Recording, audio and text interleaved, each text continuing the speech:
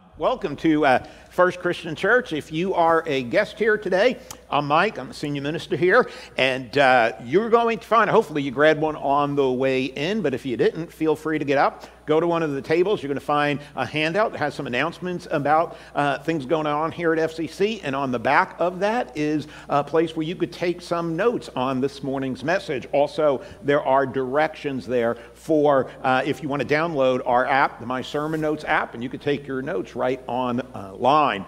We'd encourage you to fill out one of the connection cards. Those are located in the pew rack in front of you, or if you just take a QR, snap the QR on the top of the handout, that'll take you right to an online connection card where you can fill that out. So we just love to know that you're here. Thank you for being with us. Gentlemen, we had a great kickoff to our men's breakfast yesterday. We had a good crowd, some wonderful food. We had some left over because a couple of people forgot that it was yesterday. No, just joking, Greg Price. But we did. We had a really good time. The guys are real positive about. So I want you to put it down in your calendar for Saturday, November 6th. Saturday, November 6th. First Saturday of the month. Already got a group of guys that said, hey, we're going to cook for that. And I hear they're pretty good cooks. So looking forward to that. Way back in 1969, the city of Milwaukee, Wisconsin made an announcement that created excitement and anticipation and hope. After a 5-year absence, Major League Baseball was returning to Milwaukee for the 1970 baseball season, when the Milwaukee Brewers would begin play in the American League. The day of the announcement, over 10,000 people went to County Stadium where the Brewers would play, and they sat in the seats in silence and in awe and in wonder and in anticipation, knowing that soon the field would come alive with the crack of the bat, the chatter of infielders, and the roar of the crowd. You know, good news is medicating, especially when most of the news is bad. And today, it seems like most of the news is bad, or at least the media doesn't like to report on the good news because bad and fear sells newspapers. So we don't hear too much good news. I assume you all heard about some more bad news, by the way. I assume you heard about the backlog of shipping vessels waiting to find ports to dock in the U.S. so they can unload all their merchandise. There's a shortage of longshoremen and truck drivers and warehouse employees. So this has created this huge logjam in the merchandise transportation sector. And additionally, the actual merchandising of products has been significantly lowered due to COVID-related shortages in Asian countries. So, on top of a pandemic and hurricanes and wildfires and floods and racial tension and high gas prices and a floundering economy, you can now expect to deal with severe shortages of merchandise as we move toward the holiday season. Now, aren't you glad you came to hear some good news? I heard an actual DJ on the radio said this week that you ought to buy your Thanksgiving turkeys as soon as you see them at the grocery store early, because there's likely to be a shortage of turkeys in stores come Thanksgiving. We need some good news today, don't we? Well, here it is, James 5:8. Take courage, for the coming of the Lord is near. The coming of the Lord is near. That is good news, and we need good news today. And so James says, take courage. In the midst of all of the difficulties and the problems you're facing, take courage. Stand firm. Keep your hopes high, because the coming of the Lord is near. James wrote this letter to people whose lives had been turned upside down, not by a pandemic, but by persecution. And he wrote this letter to encourage his readers to persevere through difficult and tough times. And you know, hope is essential for enduring the troubles and the challenges of life. Human beings can handle an enormous amount of frustration and delays, and even pain, as long as they feel that there is hope for a better future. But when hope is gone, people often give up. So James writes, take courage.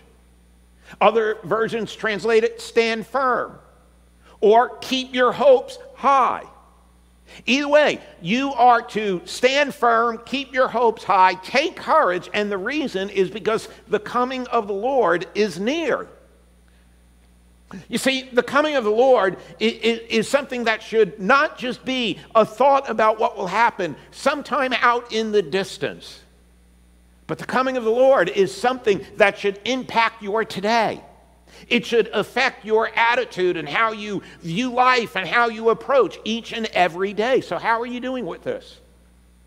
Are you keeping your hopes high through all of these difficulties? Are you standing firm and being courageous?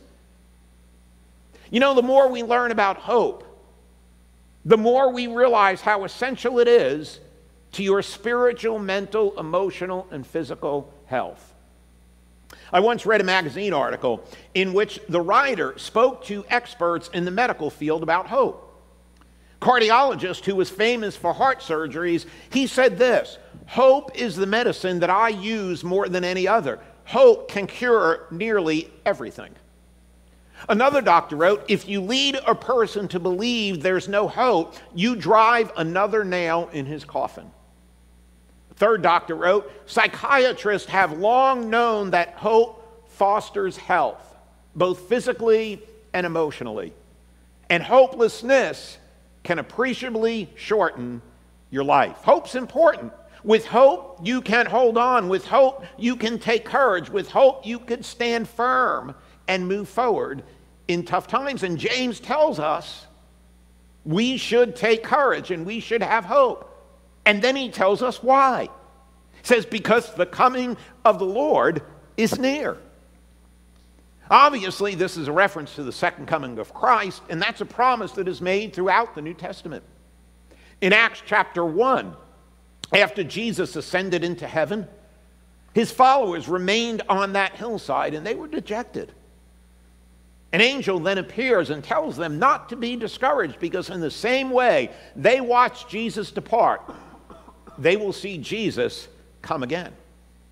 In his letter to the Thessalonians, Paul writes about the return of Jesus. And he said, the Lord himself will come down from heaven. That's a great fact. That's a great truth, right? But then he says, so encourage one another with these words. What James is saying is, the coming of the Lord, the return of Jesus, it has to have an impact on your day today.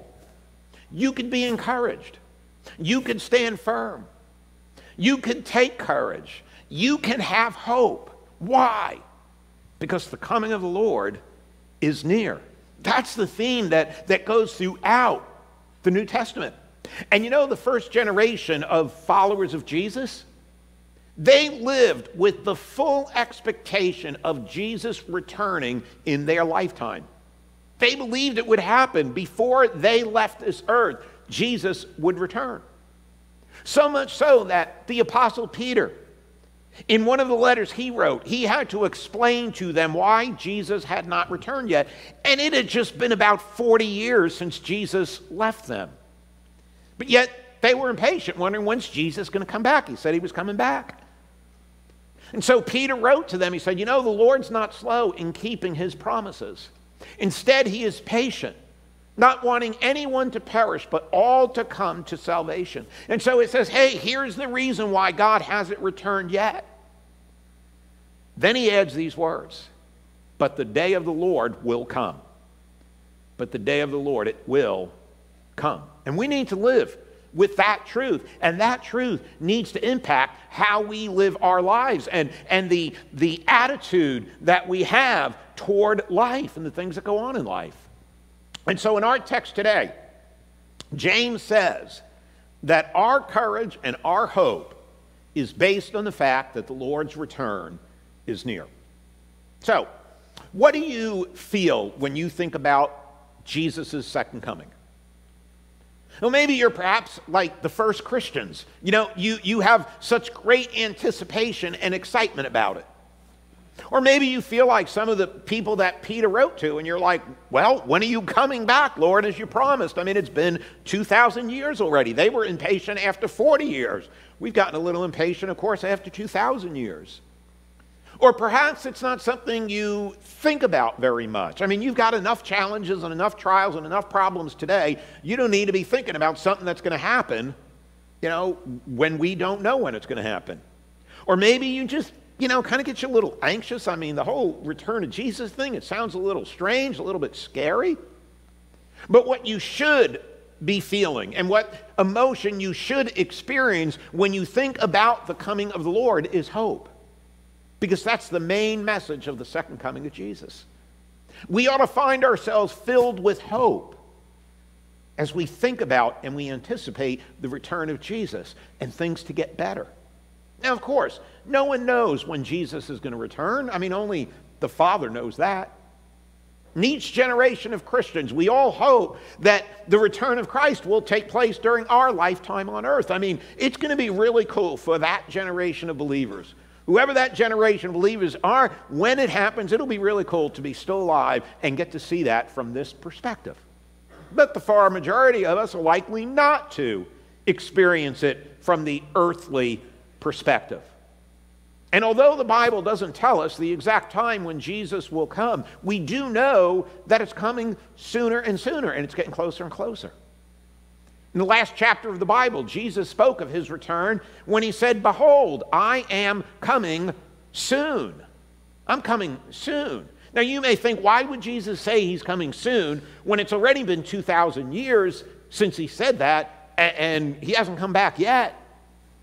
Well, the word soon doesn't mean so much like today or tomorrow or like next week, but it means at any moment. Jesus saying, "Behold, I am coming at any moment." For 2,000 years, the church has lived in anticipation of Jesus' return at any moment. And we ought to live every day as if Jesus is returning at any moment. It's like you look up to an edge of a cliff and you see this huge boulder that's just teetering on the edge of the cliff, right? I mean, it hasn't fallen yet. And it may not fall today. But as you look at it, you realize it could fall at any moment. This world has been right on the verge of Jesus' return for 2,000 years now. And he is coming at any moment. Now, what we do know about the timing of Jesus' return is that it will be a wonderful surprise. Jesus told us, so you must be ready, because the Son of Man is going to come at an hour when you do not expect him. And so you may not be thinking, but here he's going to come, and really it should be a wonderful moment for us. I love what Paul told Titus when he said, we wait for the blessed hope. What's that hope? The glorious appearing of our great God and Savior, Jesus Christ. That's our hope. That's our hope. And we live with this glorious hope of this event that's going to take place, that's going to make everything right. So 4 times in his letter, James reminds us that Jesus is going to come back to earth one day. Now, I know a lot of Christians, we know that the Bible says Jesus is going to come back soon. But we're not sure that it has any relationship to the problems I'm going through right now. I mean, my life's a struggle, man. I've got health problems and financial problems, and we've got, all sorts of different problems. What does an event that's going to happen some time in the distant future have to do with what I'm experiencing right now? Well, James would disagree with you, and he would say it has everything to do with what you're going through right now. Whatever you're going through right now, if it's a financial thing, it's a health thing, it's a pandemic, it's persecution, it's a marriage issue, whatever it is you're going through, the return of Jesus, the second coming Jesus, has everything to do with it. Listen to what James says in verses 7 and 8. He says, dear brothers and sisters, be patient as you wait for the Lord's return. See, be patient. That's one impact the Lord's return ought to have on you. Consider the farmers who patiently wait for the rains in the fall and in the spring. They eagerly look to the valuable harvest to ripen. You too must be patient. Take courage, for the coming of the Lord is near. And so we see several emotions, several attitudes, I think, that we ought to display because of the coming of the Lord. Patience is one of them, right? And then eagerly look, or anticipation. That's what anticipation is. Eagerly look, it says there. to the valuable harvest. Then he says patient again. And then he says take courage. And so the second coming, the return of Jesus, is to have a significant impact on our attitude and on how we view life. And it ought to affect us in a positive way to face the struggles and the difficulties that are a part of normal everyday life. Jesus' return ought to be a prominent thought in your mind and a great influence on your attitude, especially during times of trouble, difficulty, and crisis. Now, the first time Jesus came, he came to save the world. But the second time, he's coming to judge the world and to reward those who have followed him. And every day, it's getting closer to the day of his return. And when he returns, what's Jesus going to do? He's going to make all things right. He's going to correct all the injustices.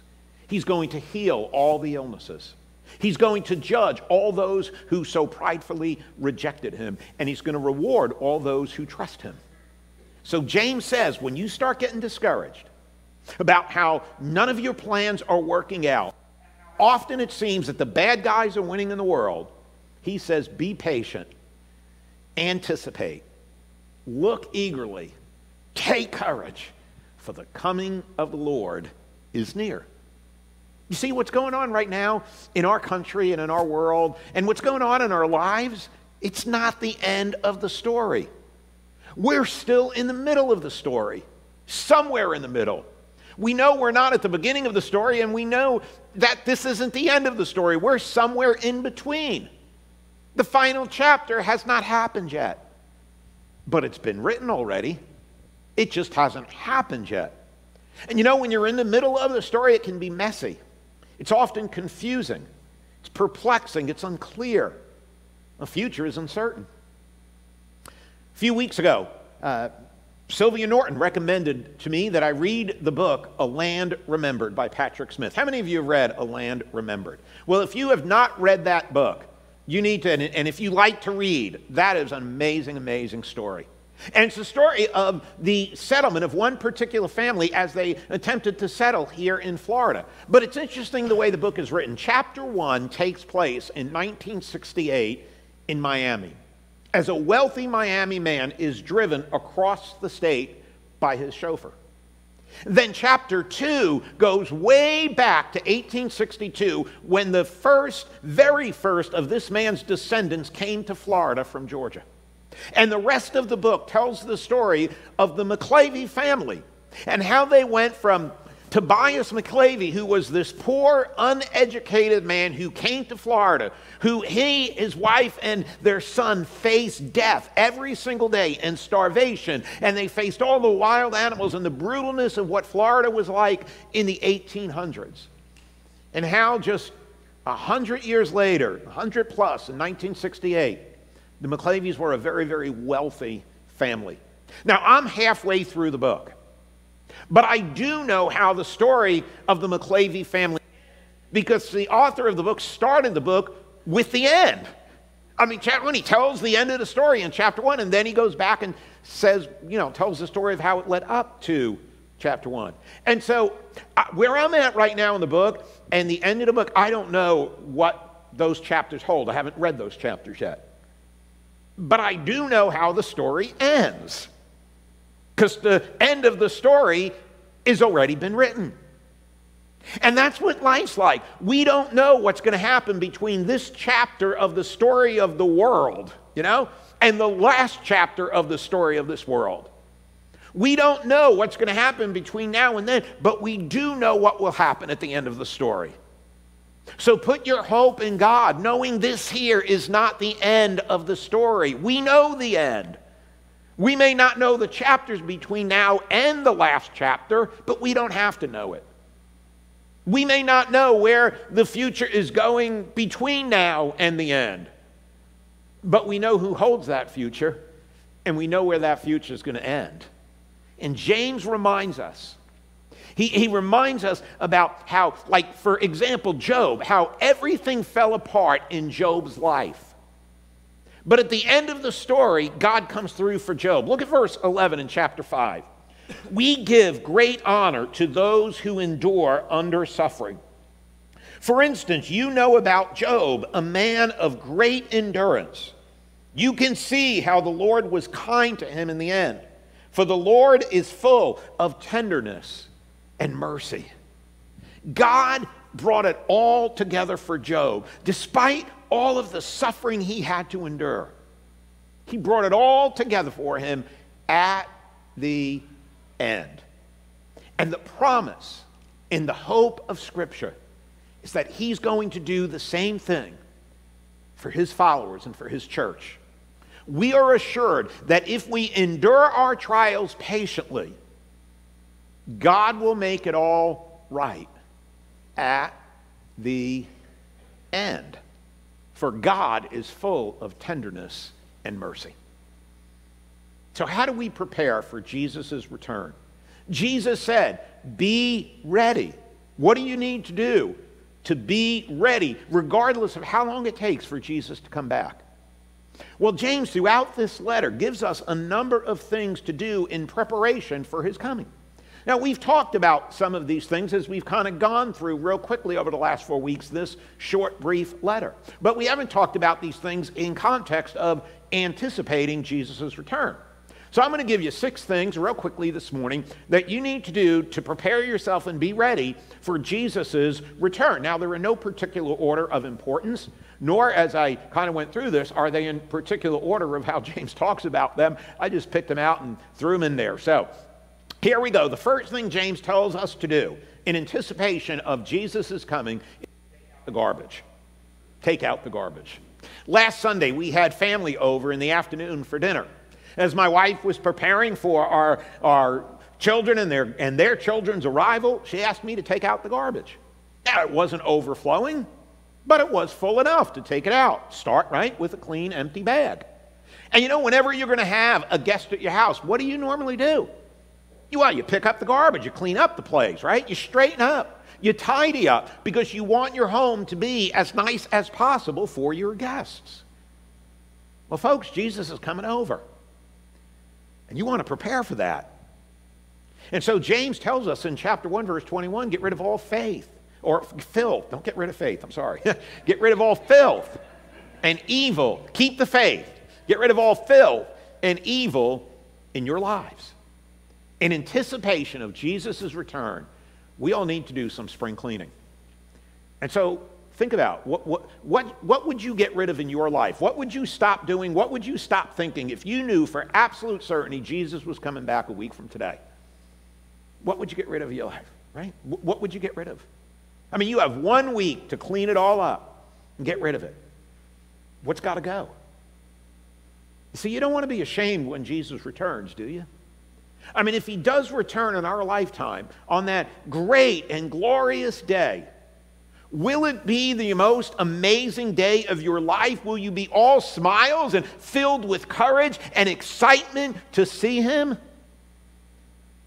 Or will you, because of what is really going on in your life, shrink back from him in shame, embarrassed to face him? Whether or not Jesus returns during our lifetime, one day we will all stand before him. And I know I don't want to be standing before him ashamed, embarrassed by the things I've done. I want to look forward to that day with excitement and anticipation. I want to hear those words, welcome home, good and faithful servant. So some of us just need to do some spring cleaning and take out the garbage. Second thing James tells us to do, since we know the end of the story, is stay close to God. Stay close to God. He says in verses 5 and 8 of chapter 4, he has placed his Spirit in us so we may be faithful to him. Come close to God, and God will come close to you. You've got the Holy Spirit of God in you. Your body is a temple of the Holy Spirit, and the Holy Spirit is within you to help you be faithful to him and to help you draw close to him so he will come close to you. Now, regardless of whether or not we're facing a pandemic or persecution and moving to the climax of history, whether or not Jesus is coming back tomorrow or in some distant time, it's good advice to draw close to God and he will come close to you. I mean, that's great advice no matter what you're facing, even if you are in some time of a crisis or chaos, or you're not. Draw close to God. He'll draw close to you. Apostle John says it like this. He says in 1 John, continue to live in fellowship with Christ, so that when he returns, you'll be full of courage and not shrink back from him in shame. Talk about that moment. Are you gonna look with courage, be filled with courage when you see the Lord's returning? Or will you have to shrink back from him in shame because of things you've done? He says, stay connected. Stay close to Jesus. And this is speaking relationally, not physically, of course. You can be close to someone physically, but not relationally. I mean, it happens all the time in marriages, unfortunately, where a couple may be close physically, but it's obvious they're not close relationally. I think a lot of Christians, we're close physically to the body of Christ, the church, but not necessarily close to God relationally. I mean, we come when the doors are open, we're here, we participate. And so we're close physically to the church without being close relationally to Jesus. Well, James says as you anticipate the coming of the Lord, you need to prioritize your growing relationship with Christ. If Jesus was to come back today, would he recognize you as someone who has been close to him, or will Jesus seem like a stranger to you? He looks familiar, but not quite sure I could place him. A few weeks ago, we had this, I'd like to call a young couple because they were my age. So anyway, we had this couple that was sitting off here to my right and your left, and I had not recognized them. I didn't know who they were, and so like I normally do, I went up to them and I said, hey, I'm Mike Cassera. I'm the minister here. I said, welcome. Is this your first time visiting? And they said, yeah, it's our first time. He says, I'm Blake. I said, and he goes, I'm Blake Couture. And the name sounded familiar. I said, I know that name. And then he goes, I graduated a couple of years after you from Kentucky Christian University. He goes, but we knew each other back in college. And I was like, yes, that's where I know you from. And I haven't had a relationship with this guy in almost 40 years since I graduated from college. We haven't been close relationally or physically. And so when he was sitting out in the audience, he looked like a stranger to me. And I think for some of us, that's almost going to be like when Jesus returns. It's almost going to be like, man, I know him. I mean, it sounds familiar, but boy, he just kind of seems like a stranger. And so we need to draw close to God. We need to stay close to God. Third thing we ought to do as we anticipate the return of Christ is allow your troubles to increase your anticipation of heaven. Just allow your troubles to increase your anticipation of heaven. Heaven, we know, it's going to be wonderful, right? It's going to be perfect. But the time between now and then, maybe not so much. It's going to be marked by trouble and difficulty. James 1 talks about, right? We looked at it, all the troubles of every kind that we experience. But instead of fretting over our troubles and allowing all of our hurt and our pain and our grief to immobilize us, maybe we could use our troubles to increase our anticipation of heaven. Because, God doesn't want us yearning for this world and for this life. The Bible says we're to keep our eyes fixed on heaven and focused on heaven. This world is not our home. And so instead of having the attitude that cries out, why do I have all of these problems and all of this heartbreak and all of this difficulty? We ought to say the day of the Lord is coming at any moment when I will no longer ever experience any problems or heartache. We all love Revelation 21 verses 3 and 4. I heard a loud shout from the throne saying, look, God's home is now among his people. He's drawn close to them. He will live with them, and he will be they will be his people. God himself will be with them. He will wipe every tear from their eye. There will be no more death or sorrow or crying or pain. All these things are gone forever. Amen? One of those things we know about trouble is this too will pass. Listen, folks, trouble, they aren't forever. Now, sometimes it feels that way, but they're not. And even if they did last the rest of your earthly life, you won't have any trouble or pain for the rest of your eternity. I heard it once suggested that one of the reasons God may allow us to experience trouble in this life is so we don't get too attached to this world. I think that's correct. God wants us to live in anticipation of heaven, not in the comfort of this world.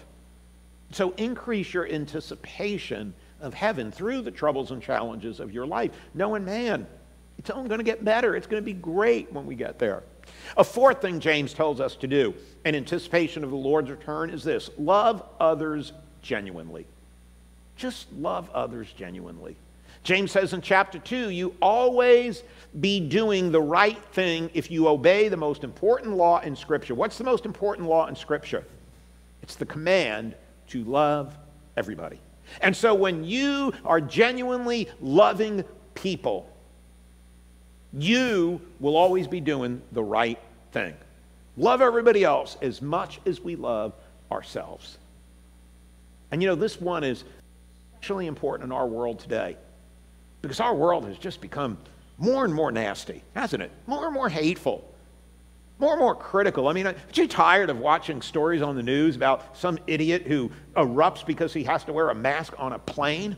I mean, how ridiculous is it getting where people respond and they get in fights, and it's just crazy the way this world is getting. And of course, you know, social media just fired all that up because we could be really, really nasty, you know, behind, the typewriter. And so it's become less loving, less and less patient. World's more biased and more bitter, and people are more divided than ever before, and it's just nasty. On Friday, I had to get my car washed. I went over to the car wash on 1 right by the old Searstown Mall. And so I paid my way, went through the automatic car wash that I have, and then when you come out, you kind of make that hook U-turn there into the areas where you get to vacuum your car out. And so I pull into the area where I'm going to vacuum the car out. I get out of the car, and one of the employees from the car wash is approaching me. And he says to me, he goes, you're really not supposed to have a bike rack on the back of your car when you go it through the car wash. And I said, oh, I forgot I had my bike rack in the back. I said, I didn't know that. I said, I'll be sure next time to take it off. I mean, I got to admit, I was wondering, well, there were 3 of you that saw me drive into the car wash, and took my money before I drove in there, but that's okay. I said, no problem. So then the guy says to me, goes, I'm not yelling at you. I said, I think you are yelling at me. I said, you're actually being really nice about it. I said, no worries. I said, it's all good, man. It's all good. And I put my hand on his shoulder, pounded. I said, it's all good, man. But you know what? They told me, the kid, he expected me to be nasty. He just expected that I have to go and tell somebody. His boss probably told him, go tell that man, don't come back here with his bike rack on his car again. And he just figured we're going to get in an argument. We're going to get in a fight here, because that's the way people are today. You know what Paul told the Thessalonians? May the Lord make your love for one another and for all people, I love this, grow and overflow. Do you have a growing, overflowing love for people? Just as our love for you overflows. May he, as a result, make your heart strong and blameless and holy as you stand before God, our Father. Listen to this. When our Lord Jesus comes again with all of his holy people. You know what he's saying? Your love needs to be growing and overflowing as we get closer and closer to the return of the Lord. And so we need to love others genuinely, and that includes all people. There's nobody that's left out of that. In these divided, nasty, callous days, it's more important than ever that we stand out as God's people who genuinely love others. That we smile at people, that we're understanding with people, that we're patient with people, that we respect one another. That's truly the standard by which we will all be judged. Love one another. The 5th thing that he says we need to do in anticipation of heaven is to invest in the bank of heaven. Invest in the bank of heaven. Listen to what he says in James chapter 2. He says, listen, if you see a brother or a sister and they have no food and they have no clothing, and you say goodbye to them, have a good day, stay warm, eat well, but you don't give that person any food or clothing, what good does that do? What good does that do? And in 5 different passages in James, he makes the point about God's generosity, and that if it wasn't for God, we would have nothing. We would have nothing. Every good and perfect gift comes from God. It's all because of God's generosity. We agree with that. He then makes the case that God's generosity should then make us generous with other people. And so my question to you would be this, and it's a question I ask myself. In light of what we know about the end of the story, do you really need everything you've got? I mean, do you really need everything you have? Jesus might be suggesting that perhaps you might be able to give some of it away, sell some of it, help people who have a whole lot less than you do. I mean, you think about James in chapter 1, he says we ought to take care of the widows and the orphans. Chapter 2, he says we ought to take care of those who need food and clothing. And so this idea is pervasive through James about helping those who are in need. Because God is generous, we have the responsibility to be very, very generous. Every time I give, I become like Christ. The Bible says God so loved the world that he gave. So every time I give, I become like Christ. I break the grip of materialism in my life. Some people, they want to save all their money because they're afraid I'm going to take care of them. And so they save up this big savings account. And then they make a will that says, when I die, here's how I want you to give away my money. And that's a good way to do it, I'm sure. Financial planners will say that's the best way to do it. Jesus might say, maybe you could do your giving while you're living. This way you'll be alive to see how God uses all your generosity. And so as we anticipate the coming of the Lord at any moment, we need to not only love people, but we need to give to people. And we need to break that grip of materialism that holds us so tightly. And then finally, the last thing is this. Be ready to meet the Lord. Probably the most important one. James ends this wonderful letter with these words. My dear brothers and sisters, if someone among you wanders away from the truth and is brought back, you can be sure that whoever brings the sinner back from wandering will save that person from death and bring about the forgiveness of many sins. There are really only two groups of people in this world. There are those who've wandered away from God and the truth, and they're facing death, eternal separation from God. And those who are trying to bring those people back to salvation and forgiveness of their sins. That's it.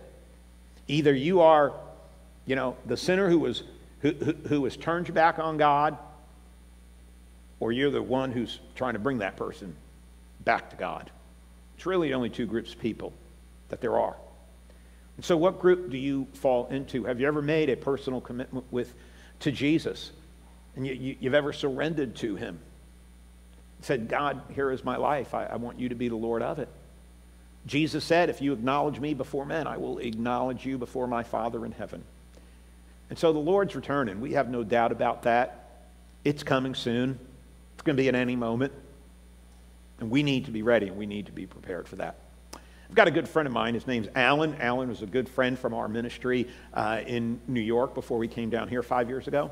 And Alan left on Thursday. He and his family are moving to Montana from Long Island, New York. That's quite the change.